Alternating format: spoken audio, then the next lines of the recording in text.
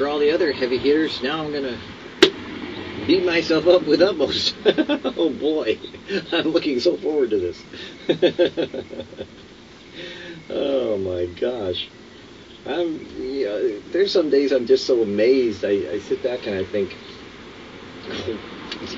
what got into God? It's like, okay, are you really, that direct?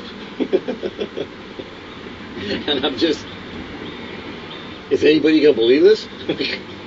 They think I planned this or something, They're all kind of like, if anybody watches all 8 of these devotionals, they'd be dumbfounded or amazed to think that, they're not planned out or they're designed in some way, because they come from all different times, places, ages, people, perspectives, denominations, and yet, zoom, man, when it comes to just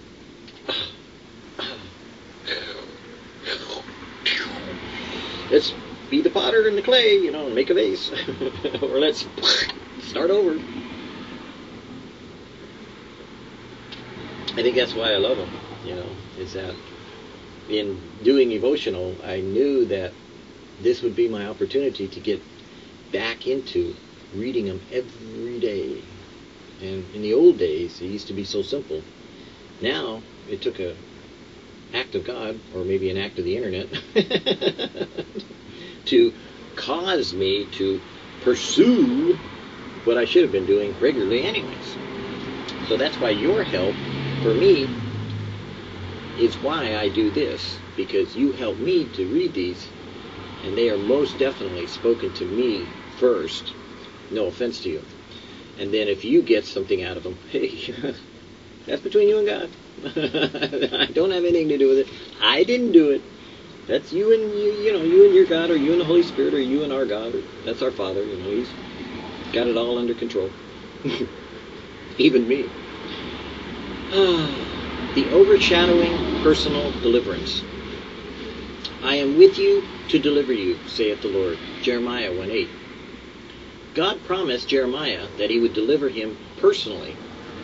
Thy life will I give unto thee for a prey. That is all God promises his children. Wherever God sends us, he will guard our lives. Our personal property and possessions are a matter of indifference to him. We have to sit loosely to all those things.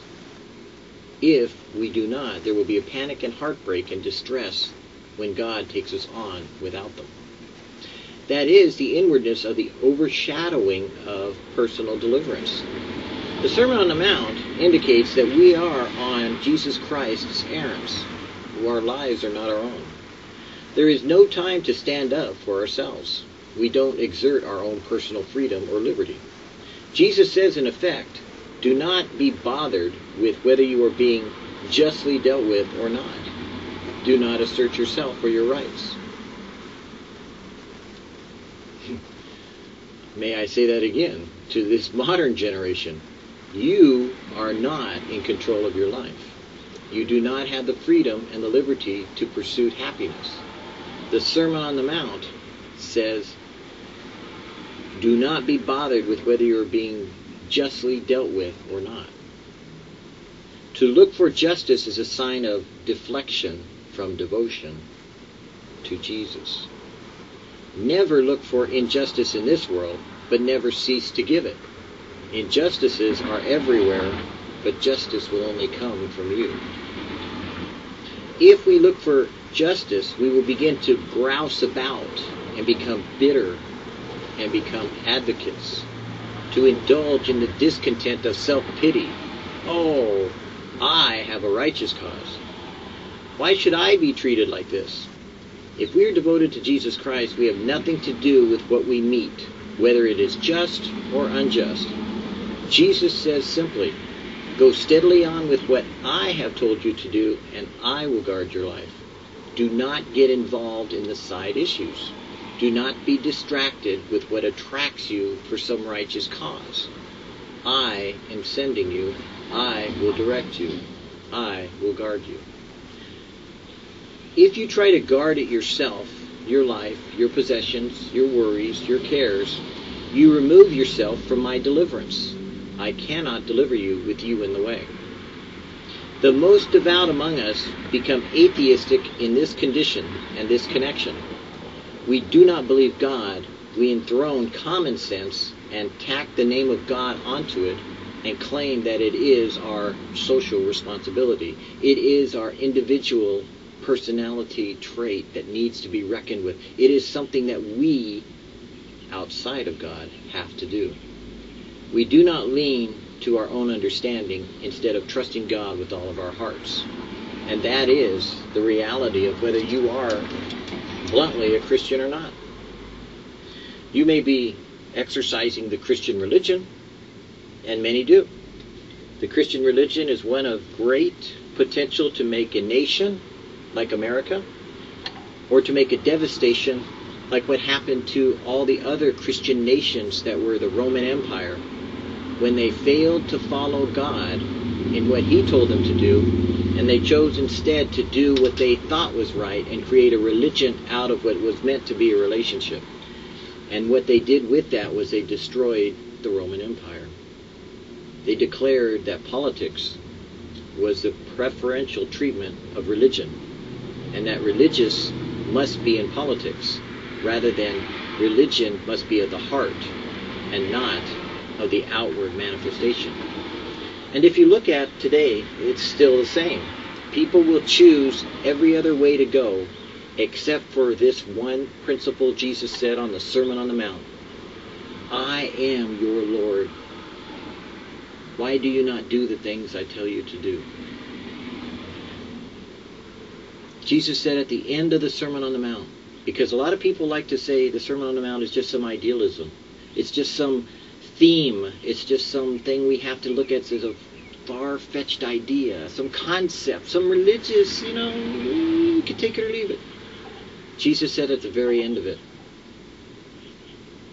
blessed is the one that does these sayings of mine, for I will liken unto him that built his house upon a rock.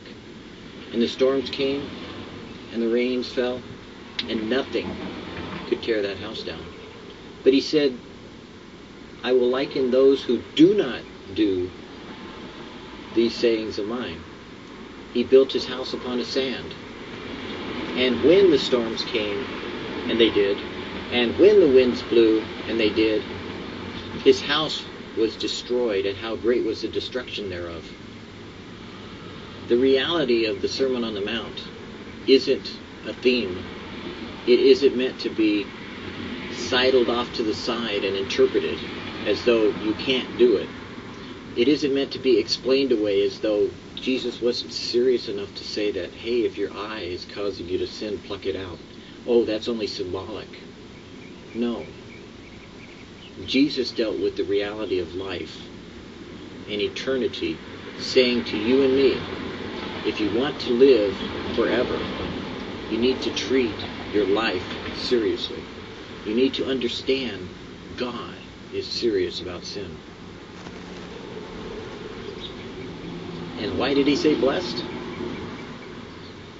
Because it's so easy. You would be shocked to just simply do and commit the one thing he said to do.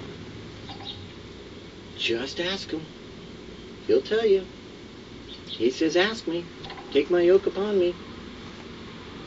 My burden is easy, my yoke is light. I'll give it to you. You can carry it. You may have to deny yourself. You may have to take up your cross. But when you follow me, and you ask me what to do, I will walk each step with you. Every day that you step, I will step with you. And isn't that what a Christian is? Isn't that what someone following Jesus is supposed to do? Follow Jesus.